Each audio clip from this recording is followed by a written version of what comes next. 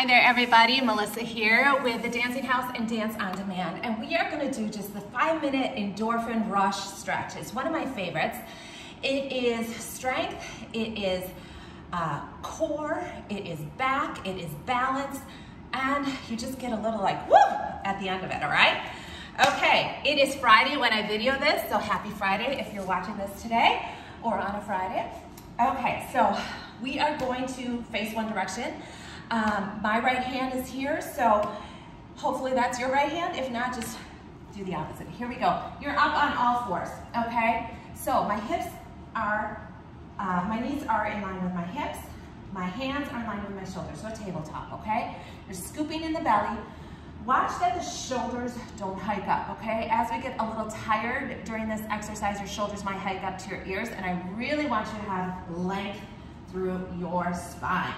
All right, you're gonna push the right foot out, okay? So the heel is going back towards the back of the mat. You're gonna feel a stretch in the Achilles and in your calf. Now, from here, I want you to pay attention. Your tummy is scooped in, and I want you to lift that leg and notice how your psoas and core engage more on the left side, pulling in your tummy. Now you're gonna take the opposite arm, which is your left. Shoulders down. This is where your shoulder might want to hike forward. We really got to press it down. We're going to pulse this up. 8, 7, 6. Notice how the core engages and how your back engages. You have your long neck. Now we're going to inhale, lengthen, exhale, knee to elbow. Balance, balance, balance. Here we go. Chin to chest. Notice if you start shaking where the balance comes in and where your core comes in to help you stay balanced, shoulders down. 2 more times. Really round out that spine. Chin to chest as the bonus. And stretch. And exhale. And stretch. Now, stay here. Or if you have your range of motion, go grab your foot. Easier said than done. Push that foot into your hand and open up your heart. And arch that back, long neck, shoulders down. 4, 3, 2. All right, now this is where I want you to control, release, and slowly let go. And down, yes. Hello, back. Rock out your hips. Okay, now we're gonna do your other side, okay? You always have to do both sides. Push that foot back. So this is your left foot, pushing it back. Feel the energy in the heel, in the Achilles. Again, this is where we're starting to get tired. So watch that the shoulders don't hike up to the ears.